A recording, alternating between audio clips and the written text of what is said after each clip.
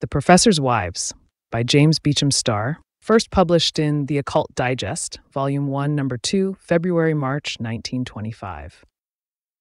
I am lonely. I am lonelier than I ever was before. From her couch, the tall, tawny-haired girl made a motion of self-pity, uttered the phrases slowly and with difficulty, and waited. The professor did not speak. She dropped her eyes and voice. You do not care. There was a final note in the last.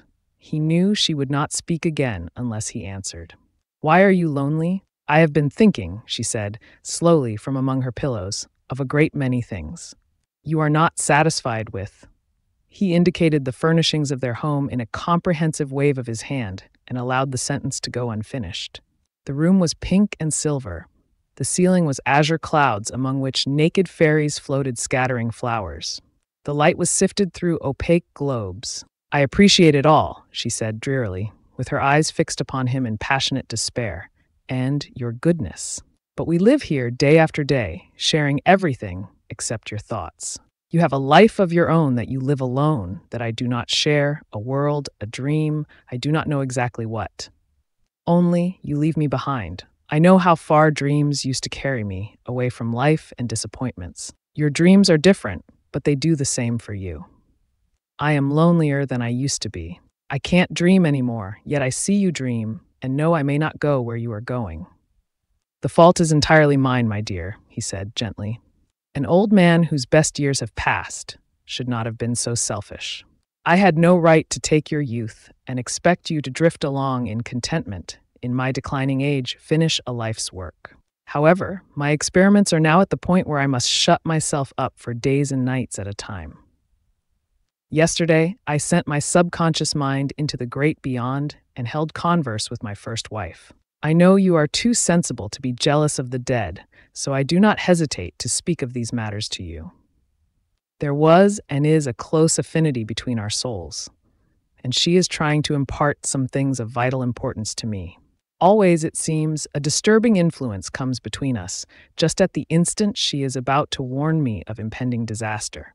Something of the kind occurred yesterday, and I was ill all last night. But, Vashi, in a year my experiments will be at an end and the book completed. Bear with me that long. My work will be finished, and I will make up to you for the loneliness you are suffering now. A vague flush that faded to intense pallor swept her face, as anguish sometimes sweeps over one who can bear no more. She rose from her cushions and went to his side, resting the palms of her hands on his shoulders. But I love you, she drew his head down to hers. Oh, don't tell me of your first wife. I'm not jealous, but she is dead, and I'm here, and I need you. The professor laughed amusedly. I think I understand, Vashi, he said. We shall go to the opera tonight, and I shall have to devote more time to my sweet young wife, or she will be drifting away from me. For a week he did, and she was radiant. Vashi's first impulse, when the professor again lapsed to neglect, was passive indignation. This she tried to veil even from herself, but soon self-pity once again took its place. During the days and nights, he remained secluded, shut up in his study. She brooded until finally, she brought her mind to the point where she considered herself a martyr.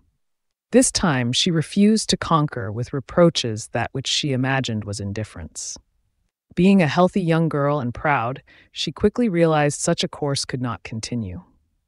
Therefore, casting around for amusement, it was with real pleasure she welcomed Herbert Marsh. He entered the room with his usual confidence, glancing curiously around as the mauve and gold portière settled into place after his entrance. Vashi, lithe, blonde, and beautiful, felt a quick thrill of relief as she listened to the firm tread of the departing professor. He had excused himself for the evening. A chapter of his book remained unfinished a week. There was also an experiment he had in mind for some time past. His spirit control, the late departed Mrs. Professor No. 1, had vainly endeavored several times to get into communication with him, or rather he with her, but the barrier was always raised at the critical time. Would Vashi forgive him if he left her to her own devices for a few days while he tried to overcome the evil influence, which, as he laughingly put it, short-circuited the spirit bond between his first wife and himself? She had assented with good-natured impatience. Really, Adam, another woman would be jealous of the first Mrs. Armitage. She noticed his frown and hastened to assure him. Of course, dear, I understand. Go along to your seance or whatever you call it, and this time find out who or what the evil influence really is. She smiled doubtfully. I wonder if it could be I. I wonder, murmured the professor as he entered his study and closed the door. Vashi turned to her caller. Herbert Marsh, she exclaimed. The very person to help pass a few tiresome hours. The professor has deserted me for the evening. Sit down, she commanded in a tone of gentle dictation. I am going to allow you to tell me that which you have intended for years. She laughed softly, although a trifle hysterically. Begin, you love me. She stood unblushing, unabashed. Her eyes showed not desire but despair. You are right, Vashi, he said. It was my intention to force the issue tonight, and I am glad you meet me halfway. You know we have been friends, always, I think. And Vashi, you are not happy. Girl, you are 20, and he is 50. He neglects you. She felt that even under the influence of his passion, there was insincerity. Still, she stood smiling, waiting. You were made for love, for kisses. Vashi, I love you. She swayed toward him, strengthless, dizzy with the sense of the professor's neglect. She felt like one standing, gazing into a chasm. There came a wild, uncontrollable desire to fall. She tried to speak and failed. In the space of a minute, the whole world had changed for her. Knowledge of the professor's apparent indifference to her was public property, it seemed. Everyone, she supposed, noticed and spoke of it. Nothing mattered now. Nothing was rose and gold. The mauve portiere was leaden. The perfume of the banked roses suffocated her. I'm so miserable, she wailed. She reeled, and his arms received her. Held there, she lost a moment of consciousness, awakening to his kisses on her lips. Then came reaction, realization of her weakness. Angrily, she flung him from her. You dressed up, pampered, sleek tomcat, she cried. He shrank from her as from a blow. She laughed wildly, shrilly. Why don't you arch your back and spring on me, snarling? She laughed amusedly at the conceit. Then slink away to some alley, looking for a less aristocratic love, like your feline brothers do. There was a moment of silence, then. Adam Armitage is at least a man. You are a beast that only brute passions can arouse.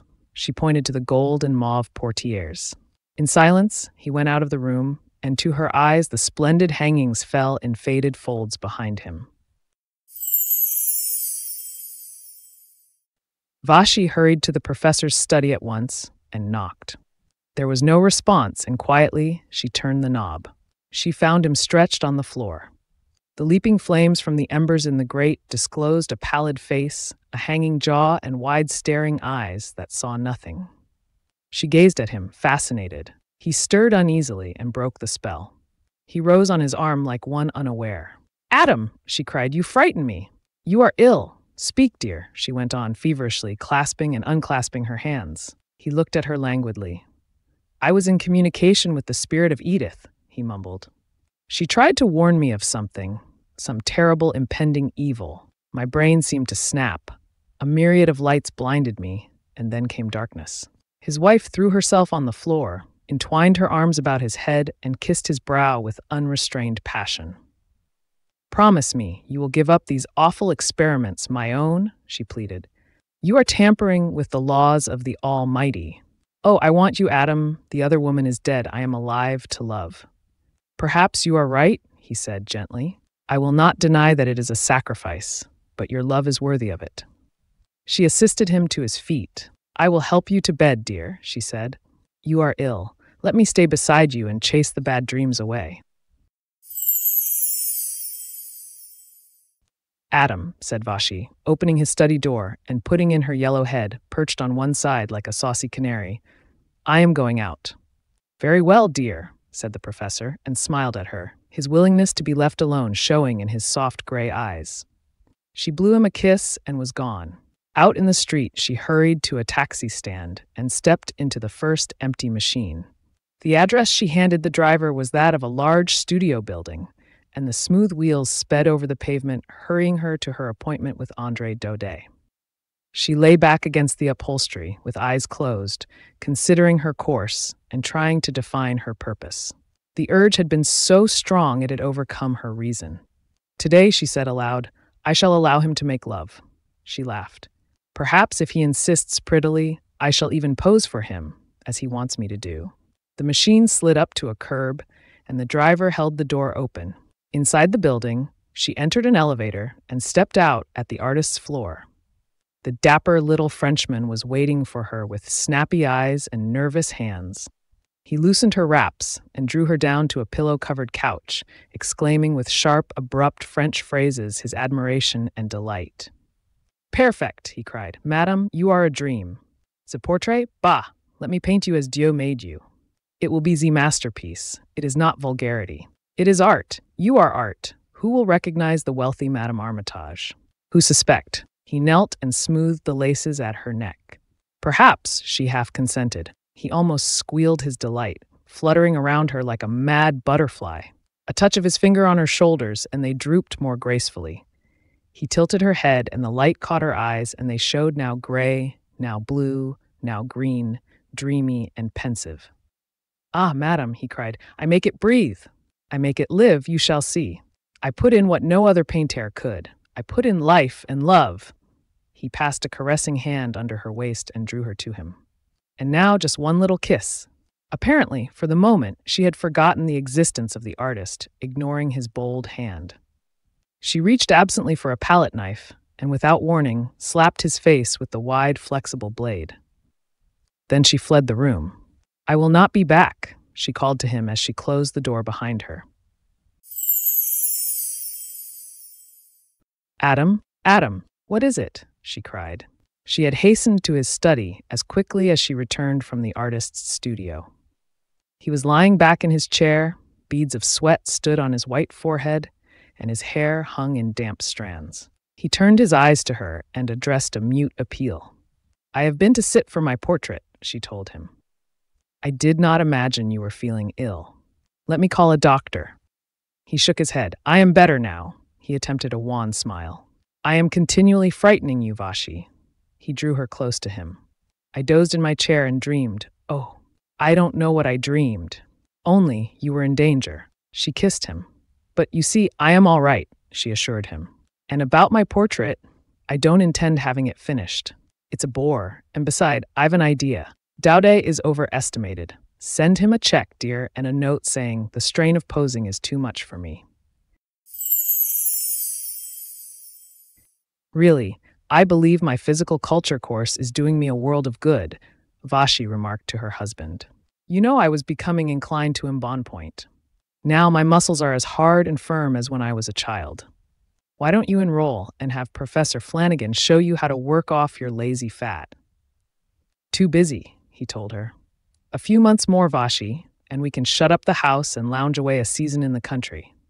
Yes, and get softer and fatter every day. Still, wistfully, I wish your stupid old book was finished now so I could have you all to myself. A pause. It's a dreary day. I think I'll call the professor up and make arrangements for a lesson this afternoon. A rainy day gives me the horrors. Will you have the car sent around? As you please, he told her. She phoned to the gym, and the professor informed her he was absolutely at leisure. On account of the rain, not one of his pupils had showed up. A half hour later, attired in midi, bloomers, and black silk stockings, Vashi stood on the polished floor with skipping rope in hand. The ugly, brutish face of the pugilist instructor grimaced when his female assistant interrupted to show him a note. Her mother had been suddenly taken ill, and she asked, might she go home at once? I am sorry, Mrs. Armitage, he apologized. It is a case of sickness, and I cannot refuse the girl. I am afraid we shall have to postpone the lesson. It doesn't matter, she said. Let her go. I am here now, and no one else is likely to come on account of the weather, so I may as well stay. I can lock the door and not admit anyone, he suggested. Do so, she told him. The attendant departed, and the professor dropped the dead latch. Clever girl, he remarked. Never sticks around when she's not needed. Vashi threw herself on a rattan couch. Professor, she laughed, do you mean to tell me the message was simply an excuse for the girl leaving? She stretched her supple body full length, and he sat down beside her. She looked at him in surprise. Why not, he asked, and leaned over and kissed her. She was too astounded to resist, and it was a full minute before she managed to release herself from his embrace. "Surely, why not?" she said quietly. "It is the usual procedure, I suppose. Only, you picked the wrong woman this time."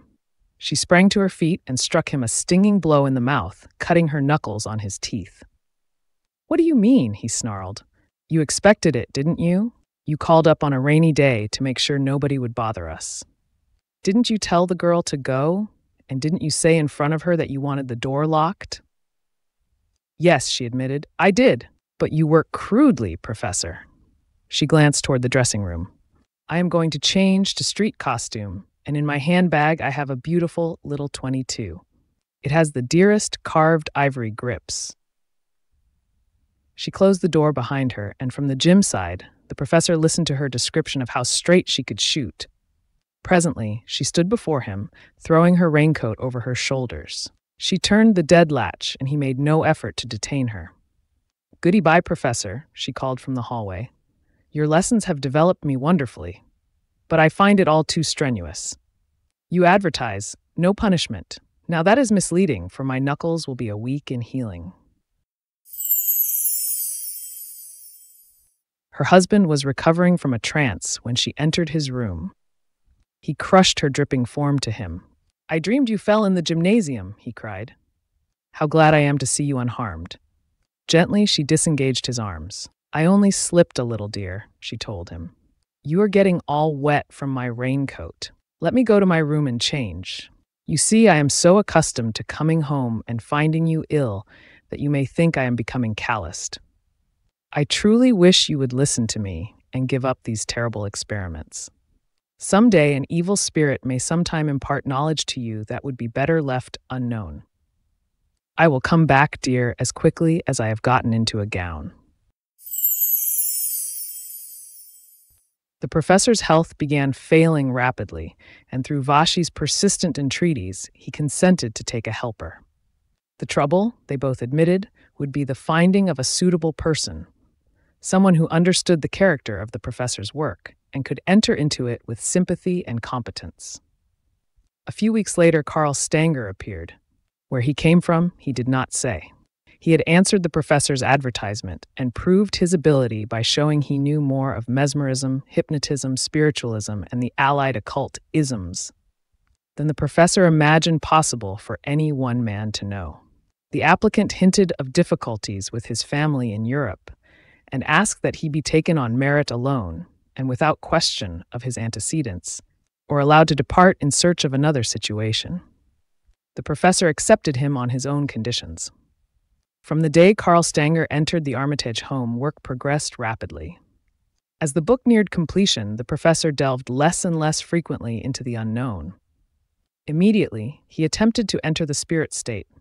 The stronger will of the younger man drew him irresistibly back, until, without suspecting the cause, he began to think he was no longer in sympathy with his spirit control. Then commenced a series of queer experiences for both Vashi and the professor. "You want to know what?" Stanger would ask. "Where is my wife?" the professor sometimes inquired. "Close your eyes." Before him, in detail, every movement of Vashi at the instant would appear. Perhaps she was about to step into her bath. It might be that her man dressmaker was at an interesting point in the fitting of a frock. Again, she lay in bed, weeping. Stanger's fingers snapped. "Awake!" The professor's eyes blinked as he looked around doubtfully, fearfully. "Young man, your power is marvelous. God grant you use it to a good purpose." "What am I thinking about?" Vashi asked him one day. "Do you want me to show you, and apparently cause it to come true? You understand, of course, that it will be only a condition of mind. Call it a phantasm, a hallucination, if you wish." She blushed and nodded. When he snapped his fingers a few minutes later, she avoided his eye and hurried to her room. From the top of the stairs, she called, "I think, Mr. Stanger, you had better see if the professor is all right. I imagine he is ill." During the days following, she glanced up with odd, beseeching eyes whenever she felt Stanger's gaze upon her. By the time the last page of the manuscript was typed, the professor was very ill, his energy having been used up by overwork. He sat in his study chair, turning the loose pages in his hands when Vashi entered and stood looking at his thin face. My dear, he said, laying the work aside, it is finished, and Mr. Stanger insists that he leave us tonight. I want to know if you can spare us a couple of hours. For some time past, I have been unable to get into communication with the spirit world, but our friend has promised me a wonderful experience before he goes. I am tempted at times to believe the young man is really a departed spirit masquerading in human form. She looked frightened. Oh, Adam, I don't dare to. Something terrible will happen. I am afraid. Stanger rose from his seat in the shadows, where he sat unobserved, and stepped directly in front of her. Stay, he commanded. Your husband has continually tortured you with references to his first wife. You do not deserve such treatment, and I intend teaching him a lesson. She sank down weakly in a chair, and the mystic brushed the palm of his hand across her brow. He swung quickly toward the professor and caught his eye. The form in the desk chair relaxed. The arms and legs hung limply. Look on the result of your folly, bungler, he cried. You, who attempted to peer into the unseen world with your weak, half-seeing eyes. Look at that which went on while you groped. Vashi sat in her chair, rigid, dumb, her mind an absolute blank, while before her husband's eyes passed one after the other, her mental indiscretions. At the critical moment in each situation, a spasm of pain swept over the professor's face. Then he would see her coming into his study, finding him unconscious, reviving, and comforting him. As the last picture faded, he again heard Stanger's voice. You were indeed fortunate, Professor, he said, in the fact that your wife, always at the crisis, had strength to resist. In your self-imposed mesmeric state, with your mind keyed to such a delicate pitch, a slip on her part would have meant your death. The gold and onyx clock chimed 7. Carl Stanger laughed. Enough money was spent for that pretty little ornament to feed a starving child a year. Yet right in this house, a person starved, not for food, but for love. Understand, money is not always to be desired. It will not purchase happiness. He glanced curiously from husband to wife. Who am I? He asked of her. She arose to her feet blindly. My dear husband, Adam Armitage, she said, parrot-like, looking straight ahead with dull, wide-opened eyes. The professor struggled madly with the invisible bonds that held him. Understand, Professor, your wife has been faithful to you, indeed, if not in thought, Stanger informed him. And the fault of it all has been your own. The face muscles of the helpless man contracted horribly. His mouth slobbered, and hate shone in his eyes. Stanger turned from the grimacing man to the wife. And how should your husband treat you, who love him dearly? He asked. Vashi glided quickly to his side and kissed his lips. Love me always, and not neglect me for a woman who is dead. Stanger laughed again. Then come, my dear. He placed an arm around her waist and led her toward the door. With his hand on the knob, he looked back over his shoulder at the convulsively struggling husband. Go, I command you to your Edith, he cried. The professor's form quieted. An occasional shiver passed through the limp body. Though there was absolute helplessness, insofar as movement was concerned, a look of unspeakable hatred glowed in his eyes. A mocking laugh reached him, as through the open door, he watched his wife and the other ascending the stairs, arm in arm. With the strength of frenzy, he sprang from his chair with hands outstretched. Vashi crept down the silent stairs and listened at the study door. The halls were dark and still. Her heart beat so loudly she mistook its beating for dull footsteps approaching and glanced furtively back of her. A throbbing pulse in her throat ached, and the blood hammered her brain. A thin slit of light showed under the door, and she drew a quick, painful breath as its significance dawned on her. She turned the handle softly and gently pressed her knee against the panel. It resisted, and she turned cold. Adam, she cried, open the door. There was no response, and she called again. Adam, Adam, it is I, Vashi, open the door. Why have you locked yourself in, dear? The silence of the house frightened her. Adam, she cried loudly, open the door at once. She rattled the knob and pounded with her little hands. She pushed against it once more, and the door gave slightly, as though someone was playfully holding it on the other side. I'm in no humor for joking, Adam. Don't keep me out here. Let me come in. I tell you I am scared.